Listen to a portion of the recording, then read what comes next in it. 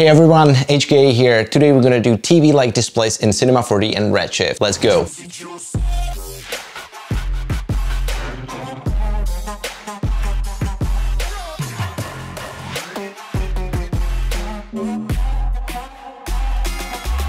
Let me tell you a little bit how I learned this technique. So I was looking for the tutorials about texturing, creating TV-like displays, so I can do the mockups like phones, TVs. I couldn't find anything proper, so I decided to ask on forums, MoGraph, Slack, and also now Grayscale Gorilla Discord.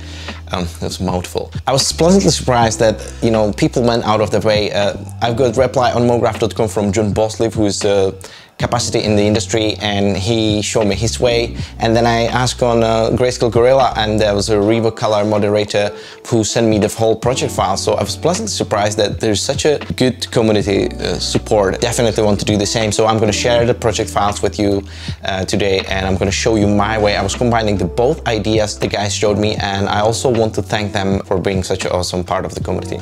Ciao!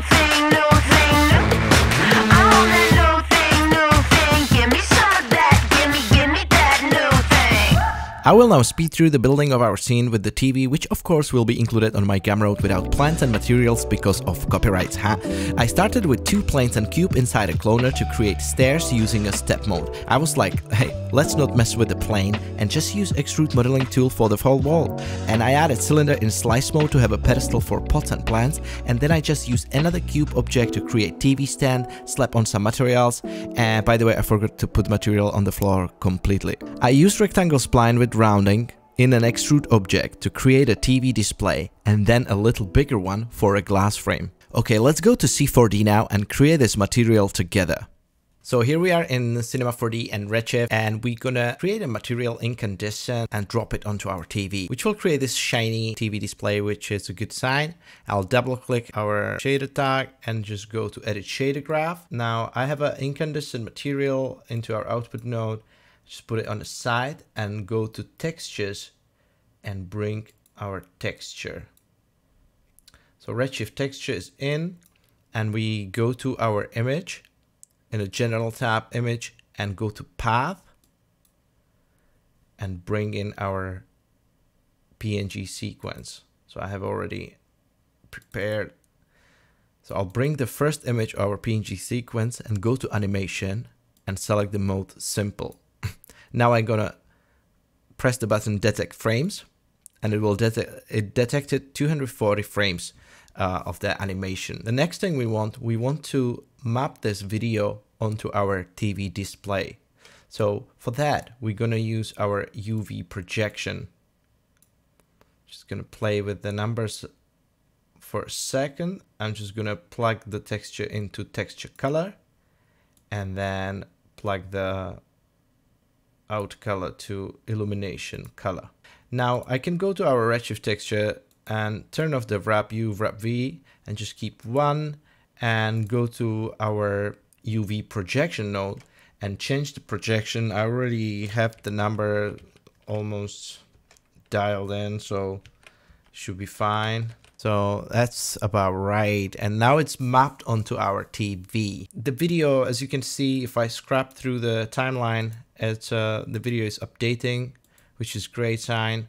And if I go close to it, I don't see any texture. It's just a flat video inside the glass frame, which is not bad. It's a good start point, but we want more. So I'll click on our material, edit shader graph, go back and bring in another texture. And that will be the texture that we will use to give that realism to our display. So in the Photoshop, I created these 3 rectangles, red, green, blue. We can plug this texture through our color layer. So we have a color layer, and that will be before our incandescent material. So we're just gonna push the projection node and we put it in a base color, and that out color will go into our incandescent material. And now we have a layer color 1 color for our other texture. So we have a base color and layer 1 color. Just plug it in and we put it into blend mode. So we click on a color layer and the blend mode will be multiply.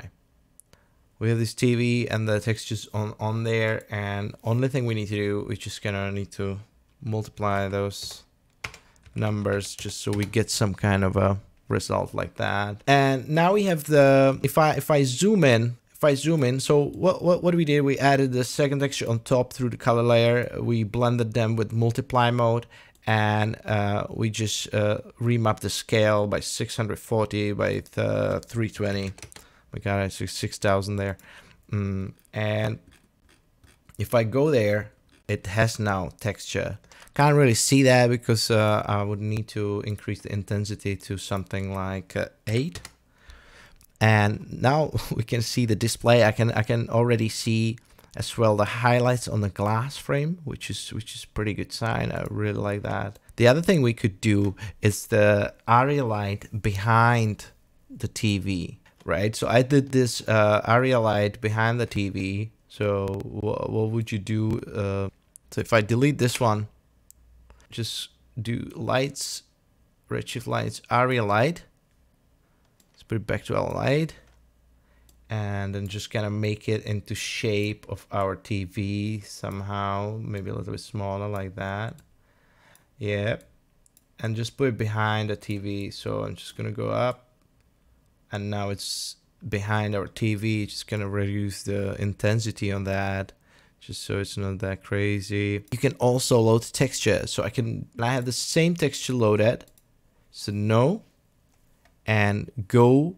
Now here's a little bit where I got always stuck. I'm like, I don't have the same setting as other people.